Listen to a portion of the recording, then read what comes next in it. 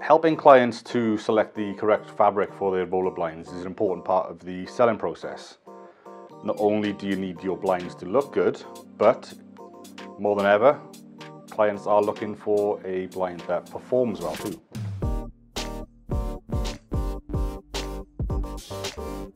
One such performance factor that is increasingly important to consumers is energy saving or energy retention.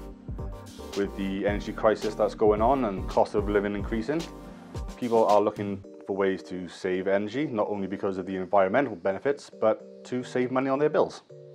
Today we'll be looking at one property in particular that helps with energy saving, and that is the solar reflective property of roller blinds. Quite often they'll utilize something like a silver backing that reflects heat and light energy away from the room rather than letting it through. We'll be looking at a few of our own options, Fenchurch and Southbank, two of the more recent additions to Capital Collection, as well as comparing them to fabrics from other suppliers to get a broader view of what's going on in the market. For some very scientific understanding, we'll be using this portable lab that, along with this thermometer, will help us determine how warm the fabric is on the inside and the outside. So the halogen lamp in our lab comes in at a whopping 300 and something degrees Celsius, and that's going to be replicating the effects of the sun.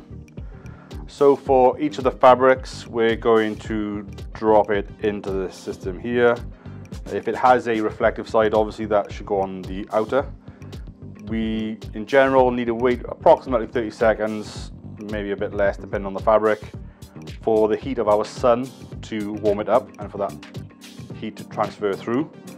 Once that's done and the temperature stops increasing, we can simply take a measurement on the outer side, and we can also take a measurement on the inner side, and if it's reflecting that heat energy, it should be significantly lower on the inside than the outside.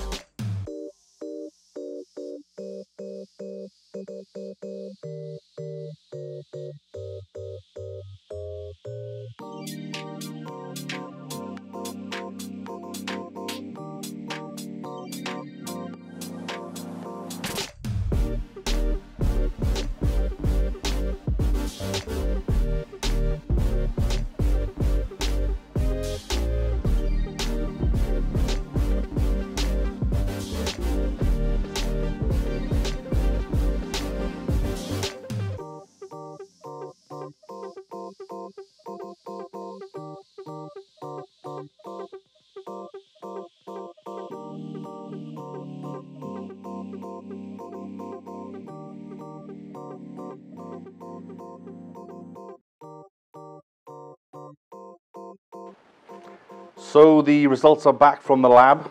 The numbers clearly indicate that quad is coming in at 50-something degrees inside and out. We used quad as a control fabric. It has no solar reflective properties, no metallic backing, and you can see the rest of the fabrics come in the 30s and 40s, and that is stopping that heat getting in from the sun into the room, and it's bouncing that straight back out. Another property a lot of people will be wanting to keep in mind is the visual transmission for these fabrics. Quite often they'll be down in the day in the summer to keep the heat from getting in, but people still need to see out. We can conduct something of a scientific experiment with this as well. We can use this device to measure lux levels, but we're going to take a less scientific approach, like jumping out into the DQ car park on a lovely bright sunny day so we can see how well you can see me out here from somewhere inside darker. We'll be dropping the fabrics in to gauge how well you can see me through each of them.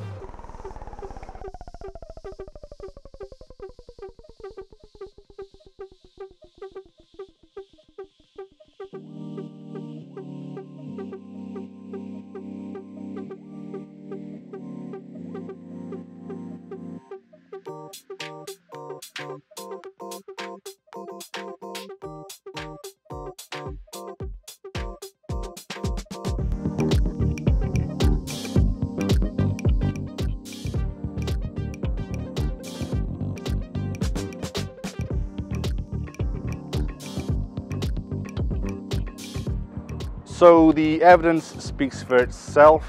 All of the fabrics have varying degrees of visual transmission, and how much you want to see out of that fabric will depend entirely on your client's needs. Where it gets interesting is when you want to start balancing your client's needs, the visual transmission versus the heat reflectance. So with this information, hopefully you and your client can figure something out and make the right choice for them. Thanks for watching.